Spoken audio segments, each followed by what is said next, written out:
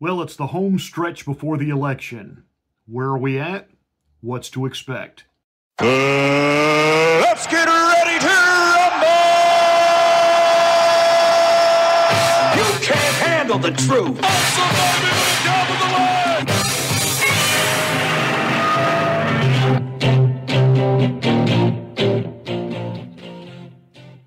Hi, I'm Pastor Marty. Welcome to the Afternoon Drive. Please make sure that you are subscribed to the channel. Once you are, smack the bell, click the word all. That will give you notification of my rants, my ravings, my undeniably flawless reasonings. Hey, please like and share this video. It's the only way that we can get the word out that we're here. Thank you so much for watching and being a part of the Afternoon Drive.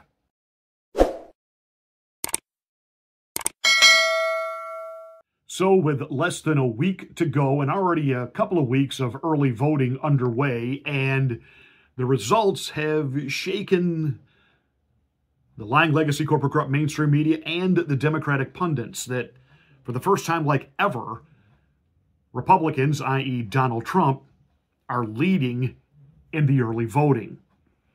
So you've got the pollsters are nervous. They know that there is a groundswell building up for Donald Trump. They, on the one hand, don't want to report that because, one, they don't want to be seen as propping up Donald Trump and suppressing the Democratic vote. Yet at the same time, when this election is over, they want to still be able to maintain some type of credibility. So they keep telling us it's neck and neck, or, oh my goodness, at the last second, Kamala just surged ahead by 2 points. Or so here's what we need to know. We're in a great position. We're doing well, but you got to act like we're 10 points down. Vote, get everybody you can to vote, and we've got to make sure that it's too big for them to mess with. It's too big to in any way just at the last second, oh look, we found this bin under this table that we forgot was here that has, 11,000 votes for Kamala. Oops, we'll get those in right now. And oh, yeah, look at that. It just flipped and boom. We want to make it too big so big that they just can't mess with it.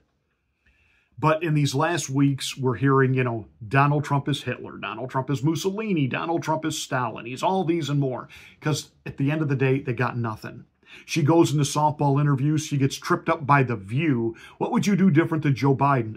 Nothing. Well, that wasn't the right answer, and immediately the polls reflected it. She talks about these things that she's going to do, but it's obvious she doesn't really know what she's talking about. And the more she talks, the more the American people are really beginning to discover she's empty. And so what do? They turn the big Trump rally at Madison Square Garden into this racist fest. And they take you back to 1939 when the American Nazis took and had a rally at Madison Square Garden. First of all, here's what historical dillweeds these people are. It wasn't the same building. Bum-ba-dum-bum. Not the same building at all. This is the Madison Square Garden of today is not the Madison Square Garden that was there in 1939. Let's, I know it's one of those pesky little details, but I obsess that way. So there's that. So you're saying that any rally, anything that's taken place in Madison Square Garden since 1939 is somehow always going to be connected with the fact that the Nazis had a rally there? Huh. So all those Knicks basketball games that happened there, the fact that Billy Graham held evangelistic crusades there, the fact that Democrats have held rallies at Madison Square Garden.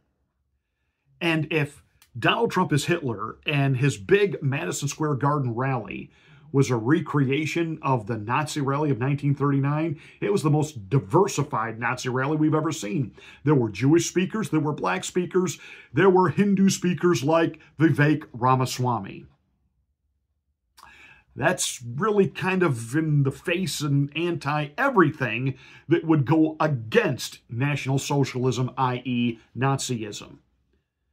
There was one comedian that made one joke that fell flat. The audience there didn't respond to it. He knew it. He immediately course corrected, and that was that. Like, nobody at the Kamala rallies has ever been demonstrated any type of hyperbole and had to say something that immediately was that was a no-no and moved on. Does Kamala get held into account for it? Of course not. But of course, we're going to use this in the Lying Legacy media to make Donald Trump look like Hitler reincarnated.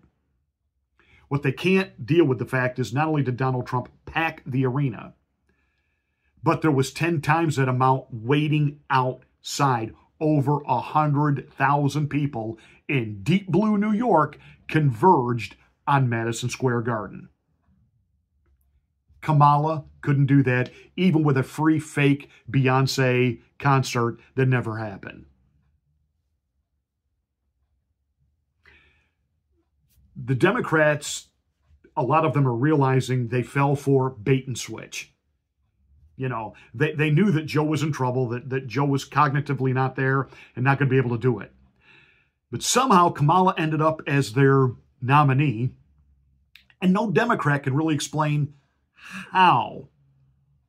She was kind of just declared the nominee. And she was, immediately going to be loved and adored, and she was going to be cool, and she was a woman of color, and this was going to be great. And then she started opening her mouth. And people began to figure out really quickly, we're in trouble. Kamala knows she's in trouble. She can't go on softball interviews. Donald Trump did a 3-hour sit-down with Joe Rogan. It was fantastic. Kamala couldn't sit there and just converse for 3 hours. She does a 40-minute interview, and they edit it down to 20 minutes. Can you imagine 3 hours of Kamala word salad? So here we are at the end, and we're going, hyperbolic with, just the rhetoric of racist, et cetera, et cetera, et cetera. He's Hitler, et cetera, et cetera, et cetera. And I would caution this. Be careful. Because, again, I don't want to be careful because we don't want to make YouTube mad at us. But you want to ask some of these people that are engaging in some of this over-the-top hyperbole, are you trying to create a fourth assassination attempt on Donald Trump? Are you trying to get some crazo that's, I can't let Hitler reincarnated take over America? Were they trying to get something started in Madison Square Garden Sunday night that epically failed on them? I mean, if you're a Democrat, can you really tell me what Kamala is for, what she's actually going to do, other than the fact she hates Orange Man bad, he's the threat to democracy. Orange Man didn't deplatform anyone. Orange Man didn't put anyone in jail. You have the Biden administration's DOJ has gone after Trump. They're going after Eric Adams, mayor of New York, and other quote-unquote political enemies. This is the final stretch, that last week. We got this, but we've got to stay focused. Don't get rattled by what you hear on the media. That Madison Square Garden event was huge, and it happened in New York. And again, I still don't think the Democrats have quite wrapped their head around, and I think they're laughing in delusion if they think, look, New York is still a lock for us. I've been saying this going on 2 years now. I think Trump will flip New York. And that's going to send off a seismic mushroom cloud bigger than anything you saw over Hiroshima. That as the big three networks and the cable news channels on election night, as their heads collectively explode when they have to say, Trump wins New York.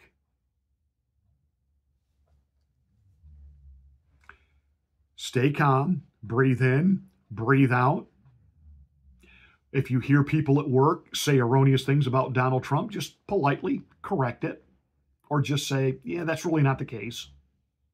But understand this, watching the media's meltdown, especially over what happened at Madison Square Garden, lets you know who's actually winning.